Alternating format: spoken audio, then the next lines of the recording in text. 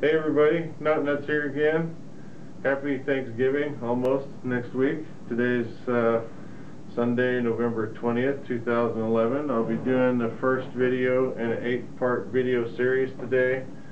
We learned how to make a key fob. It's a real beginner level project using only one, maybe 2 knots, and a minimum of tools, so it's super easy. And then the next week we'll build off of that. The project that I make today I will give away next week at a random drawing from the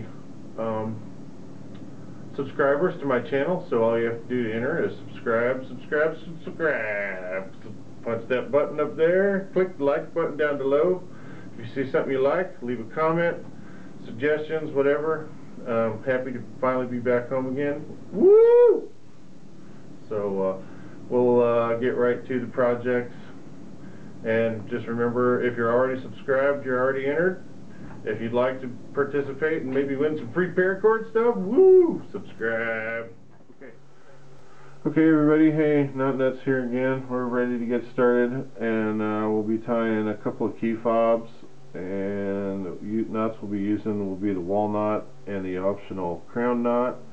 I'm going to be using some ACU in red, and then some black and black widow colors to make some projects with. Hopefully you guys can see that color pretty good. I'm going to be doing 2 of these. I'm going to be doing one in a square key fob and one in a round key fob. I'm going to be doing the first one zoomed out so you can see a bigger picture of what I'm doing, and then when I do the next one we'll zoom in so you guys can see some details. So just keep watching if you don't get it right away, and hopefully one of the 2 different views will help you figure it out. Some optional stuff if you want something to tie the knot onto, or something to add later. I'm going to be putting this LED key light on there, and something to cut your paracord with, a good pair of scissors or a knife, and a lighter, and some thread snips, and a piece of thread, and a needle. Okay, so I think I'll do this black and red first.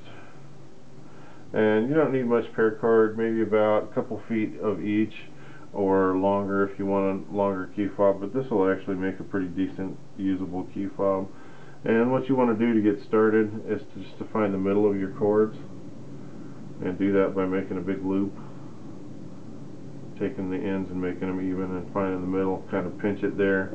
Do the same thing with the other one.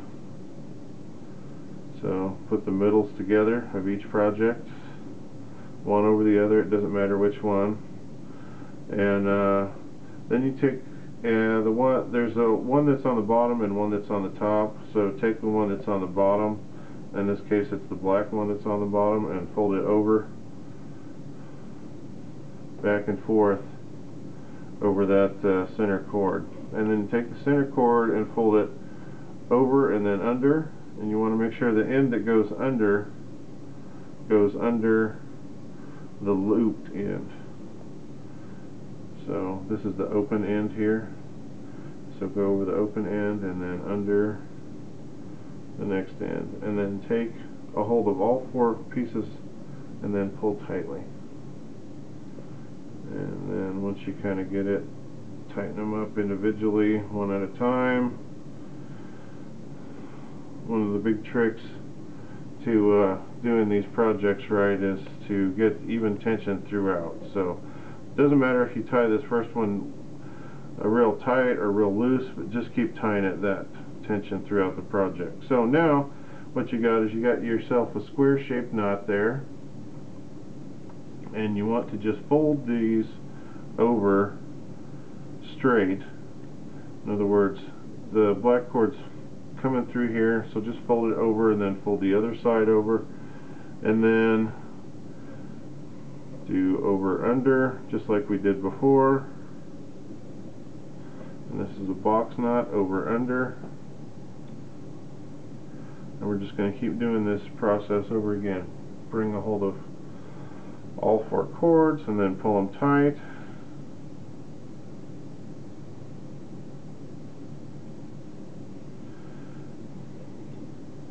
And And then this time, last time we started with black, this time we can start with red. It doesn't matter which one you start with, you can do either color.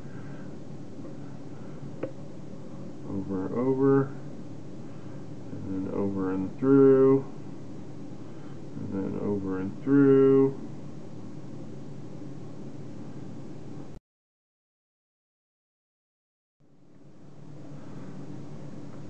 Okay guys, so you just keep repeating that pattern over and over until you get to the point where the project is either as long as you want it, or until you have about this much cord left over. So there's several ways you can finish this knot, and this is as far as you can go without some tools. So if you don't have anything to cut this cord with or melt the ends with, you're done. Congratulations. I always finish my knots, well, not always, but probably 90% of the time, with the technique that I haven't seen on here before, which is I like to sew the ends down with a needle and thread and then singe the ends, and I find that that makes a far superior way to finish the project off. There's virtually no way this knot will come undone once you've sewn it down, and then singe the ends. I've seen a lot of projects of mine that I've built in the past where I've just singed the ends and they'll come undone eventually, especially through constant use. So if you just put 2 or 3 stitches through each end that you're going to cut off before you cut it off, and then cut the ends off, it makes a knot that's going to be one that will probably nearly never give you any troubles coming undone.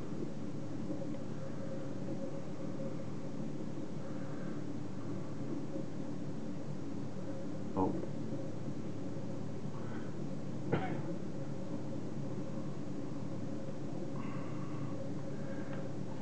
So those suckers down. This way to finish it is probably my least favorite way. It's not very decorative, and it's just kind of a simple, quick way to finish it. But it works good enough for purposes of being a key fob or a zipper pull. It doesn't have to be really fancy.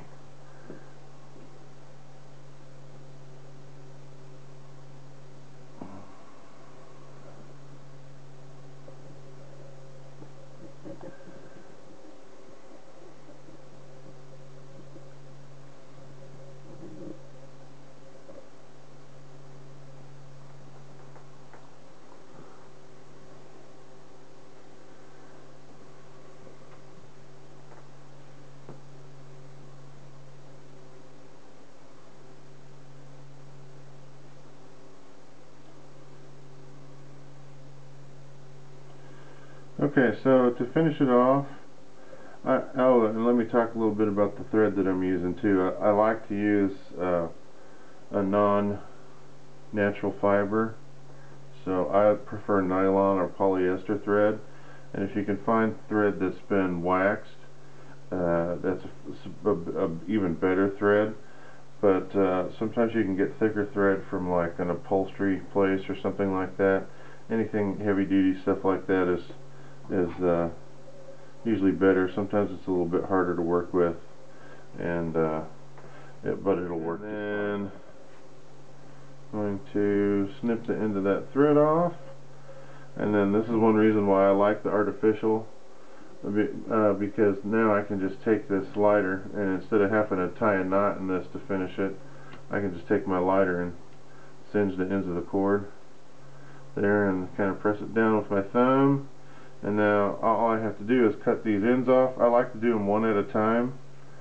So just cut that end off, and then take your lighter here and melt it and melt it and melt it. I like to melt it for this particular type of singeing. I'm going to melt it until the cord actually is starting on fire a little bit.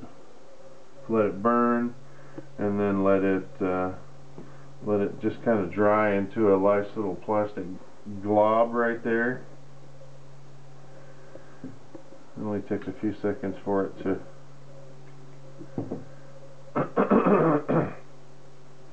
cool off. Do the same thing on each side. When you're melting this, try to only heat up the cord that you're melting. If you heat up any other side cords, they'll kind of get a melted scorch mark on them that looks kind of weird. So then just maybe blow on that a little bit if you want it to cool off a little quicker. Do the next side.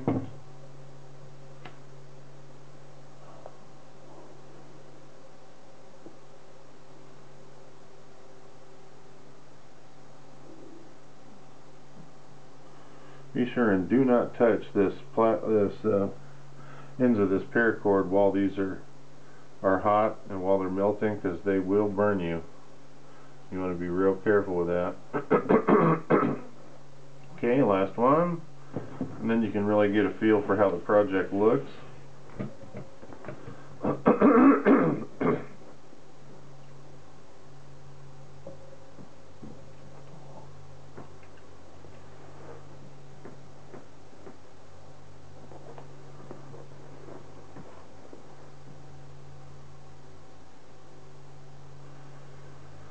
Okay, that looks pretty good.